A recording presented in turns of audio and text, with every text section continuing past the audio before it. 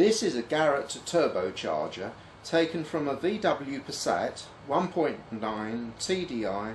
Approximate year of manufacture is 2002. The exhaust turbine on the turbocharger is driven by the exhaust gases coming directly from combustion in the engine.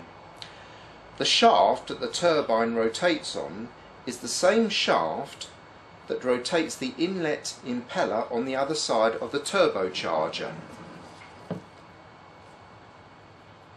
The faster the turbine rotates, the faster the impeller goes, ramming inducted air into the inlet manifold and cylinders.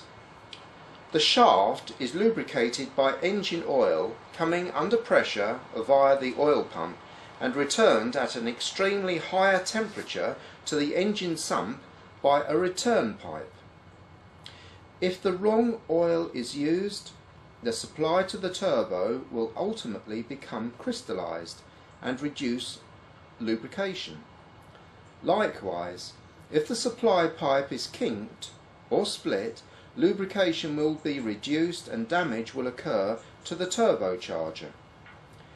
To reduce over-revving, a wastegate is fitted to the turbo housing, which is operated by a vacuum-operated diaphragm.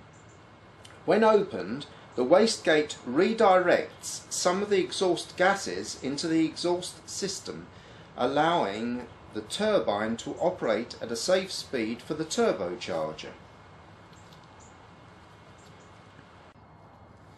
So why did this turbocharger need to be replaced?